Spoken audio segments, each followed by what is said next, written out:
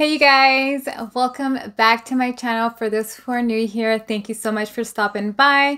My name is Yesenia and this is Yesenia's beauty room, where I share with you guys what I keep in my beauty supply as far as cosmetics, hair supplies, skin products, and so on. So thank you so much for stopping by, and I hope that you will stay until the end of the video. And for those who are returning, thank you. It means the world to me that you are watching and that we are spending time together, and for all your support. I really appreciate it. So this video, I just wanted to just do a little bit of an update.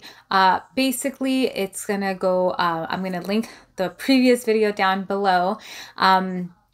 And kind of just give you guys a little update on my hair. So I know that on one of the videos that I made was that I used this Clenditioner Mocha color depositing hair color cream on my hair, and it turned my hair more of an ashy brown color. So I'm gonna link that video down below. So I ended up doing that video and putting that on my hair back in November. So it's been almost 2 months now. We are about to be in January.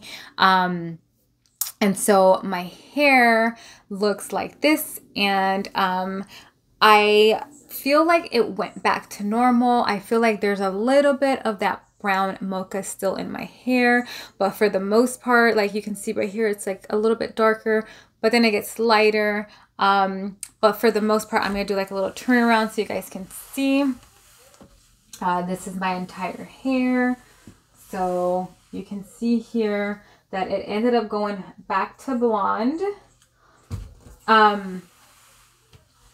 So it has been about 2 months now.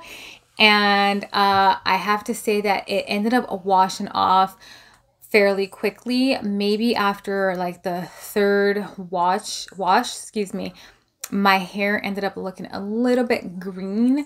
And just keep that in mind, because obviously I didn't put any kind of like red under my hair. I just straight up put mocha color in my hair. So as it faded away, it was fading into like a greenish brown color on my blonde hair. I didn't mind it because I knew it was going to wash off anyways. It wasn't nothing like that was going to stay permanent. But if you might like, you know, mind something like that, just keep that in mind so that you're kind of aware of like what you're getting yourself into. For the most part, I do feel like my hair was blonder, and it just hasn't gotten to that blonde that I had, right? But I mean, it's still, I still can probably wash it. What I've been doing is, so that I can get all of it out, is I've been using dandruff shampoo, and then I've also been using clarifying shampoo, because with clarifying shampoo, you end up taking all the excessive oils out, any kind of dirt, any kind of gel, any kind of hair products that you have in your hair. It ends up like stripping away your hair a lot because it cleans it very good. So I try to use that like here and there, not so often, only because my hair is already really damaged. And when I strip away my oils, it's making it even more damaged. And I can feel it after I, you know, blow dry my hair and do everything. I can feel my hair texture, and it's not a good feeling. And I will say that after I did that hair depositing with the Clenditioner, I think it's a really great product. They have different colors to mess with. For example, they have like pink, they have, I think they have purple, you know, they have the mocha color, they have black, they have purple, not purple like purple shampoo. They have that too, which is to like enhance your blonde and make it more platinum. But they also have like the color purple to deposit into your hair, and like pink and all that other stuff. So they have like a lot of colors to play with. They have red, they have everything. And I started thinking, I said, you know what, maybe next time if I was to like try to do my hair again, then maybe I will put like a red on my hair and then put the mocha color on top, just so that it wouldn't fade into that green weird brown color. Again, I didn't really mind it, but like there was times where I was like, okay, like I can't wait till this washes off. So, you know, just because I knew it was going to wash off. So just keep that in mind. But yeah, I think that for the most part, I maybe need like a few more washes, and I think I will get back to my blonde that I originally had. And again, let me know like if you guys have any tips or tricks to get back to that color that you had, because I felt like my blonde was like on the lighter side. It wasn't as kind of like, it's kind of toned down right now, and I feel like it has to do a little bit with, you know, the conditioner that I used. But it didn't damage my hair. It was a nice little thing to do to kind of change it up. And, you know, a lot of people were like, wow, you went back brown. And I was like, only for a little bit because it's going to wash off. And they're like, oh, okay. But like everybody that I, you know, saw, they're like, wow, you look so much better in brown hair.